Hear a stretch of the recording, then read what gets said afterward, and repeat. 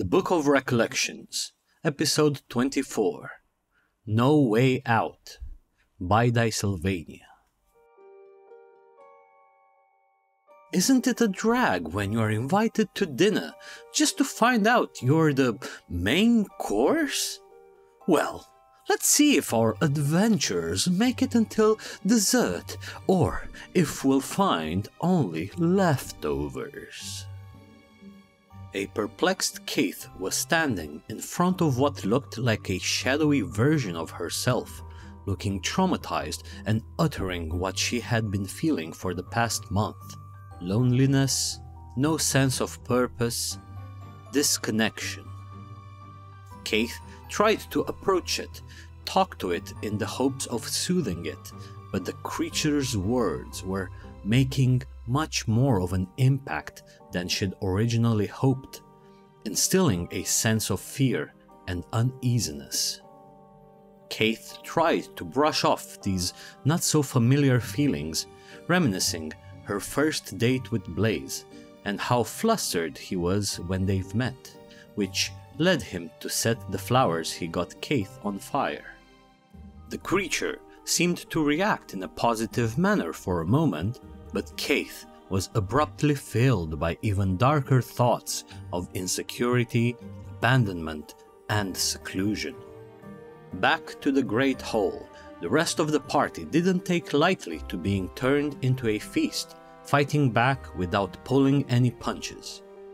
Lysander was masterfully dueling Count Maverick while continuously asking Jen to marry him, which she begrudgingly refused while breaking one of the Baron's kneecaps. The Baron retaliated, trying to blind Jen with his intense gaze and being successful. Terrified, Jen did not anticipate the attack from Maverick, who forcefully plunged at her with his rapier. With Leo to bolden the adventurers with his calming music, Lysander threw even more hits at Maverick, but the Count was swift on his feet and parried both strikes. The Bard felt something shuffling in his backpack. He unleashed darkness into the ballroom, who regurgitated a long thick rope adorned with bells, entangling the Count in it. Seraphine also lunged at Jen, shoving her to the other corner of the room. Despite her frail and elegant appearance, the lady possessed an incredible strength which Jen could not oppose. But Seraphine whispered a riddle in her ear in which she declared her intentions of overthrowing the current leadership and her desire to form an alliance. Jen pushed her to the side and ordered the fighting to cease, moving towards her grandmother and claiming she knew where her loyalties lied. She asked Eleanor and Leo to move somewhere more private to discuss, to the Bard's disgruntlement, who ignores Jen's requests and carries on his quarrel with the Count. Trembling, Jen revealed her feelings of admiration, friendship, and trust to Leo, claiming he was the one she wanted to go through life with. She got down on one knee and anxiously asked Leo to marry her. But a flustered Leo only uttered that he did not yet have a ring, only to be reminded of the orb Jen gave him in their hiding spot. Rejoicing, Eleanor called Henry to witness the betrothal. Mr. Fang approached them, leaving behind a disgruntled Lysander who continued to fight the Baron and, despite his mockery, managed to skewer him with his rapier and turn him to smoke. Leo passed the orb to Jen, declaring himself shocked but letting no other feeling show. Visibly disappointed, Jen took the orb, got up, and forcefully pushed her grandma into a nearby coffin.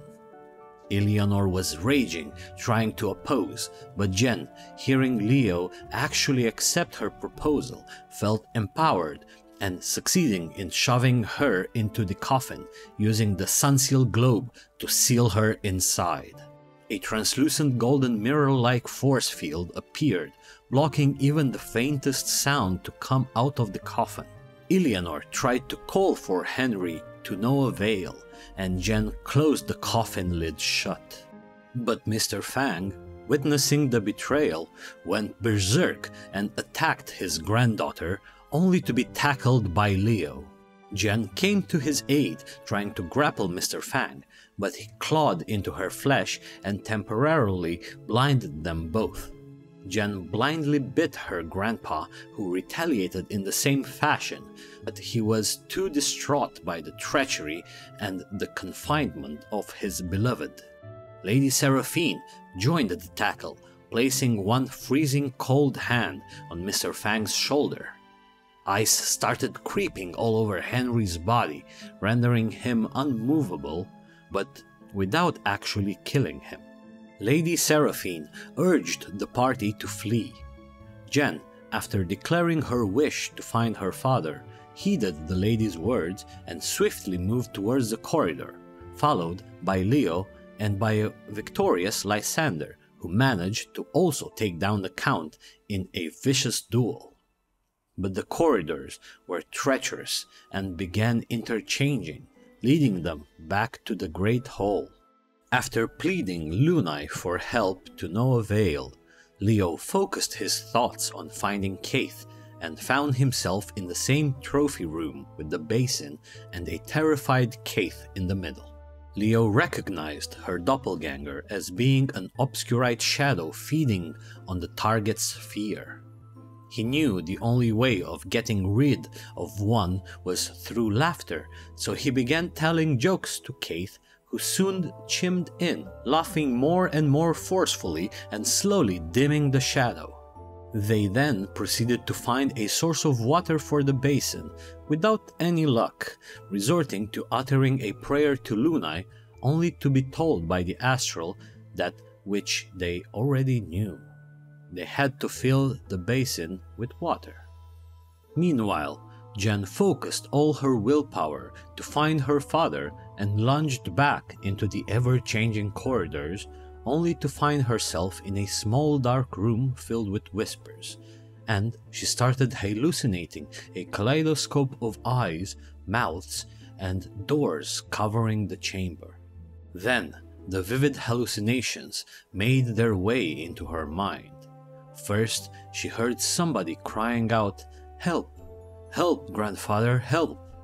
Then, she saw two boys with matching hazel eyes, followed by eerie sounds, calling out, "Vim, Vim, Vim." Another door opened. She saw the same two boys, one in a pool of blood lying on the ground. She tried to grab him, but the boy turned out to be just a head attached to a still pumping heart. She heard a voice saying, "Forsake my soul, for he has taken it." Another door opened, but she was still back in the same room. An old man with the same sad hazel eyes as the boy swallowed her whole, engulfing her in a pain that could rip her to shreds. Another door manifested, and that time she felt a scent of blood and rust lingering.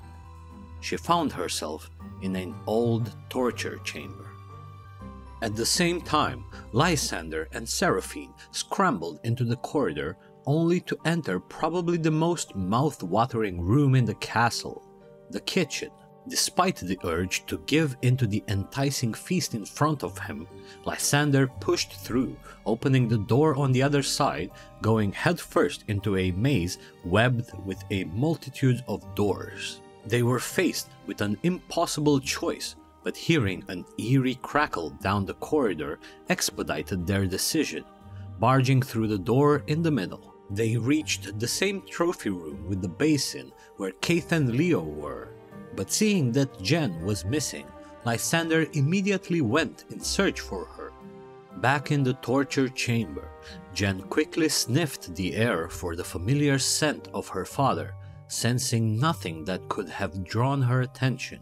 Seeing the door on the other side of the room, she almost instinctively avoided all the puddles of blood on the ground, pushed open the door, which opened a secret wall behind a tapestry that led her to what looked like a chapel with signs of the blood moon all around it. She noticed the lake above, where its boundaries blended with the castle, and started seeing more and more symbols of the crescent moon and wolves carved all around the place. As bats and ravens swarmed the edifice, she saw 6 coffins and 6 alcoves placed on the sides of the chapel, and then hearing a terrifying snarl coming from behind her. A wild creature with red hair resembling Jen's was chained to the wall. Jen recognized her father and tried to soothe him through her words, but to no avail. With Lysander coming to her assistance, they managed to shove Jen's tapestry underneath her father to trap him there, dodging his every feral attack. After an unsuccessful communion with Lunai from Jen's part, and a less than satisfactory answer about the mark of Solis on Lysander's armor, they decided to leave the chapel and join the others. They both reached for the handle at the same time, their hands touching while they opened the door, only to be left in awe by what they saw on the other side of it. This was the recap for episode 24 of VIM, as told by the Book of Recollections. I am Count Bear, your VIM recap narrator. If you'd like to join us as VIM The Tale of Immortality premieres, tune in on Sunday at 5 PM UTC on youtube.com/@Dicesylvania. New recaps drop every Friday evening. And remember, every subscribe keeps the magic alive. Thanks for sticking with us. Good day, good night, and don't let the vampires bite.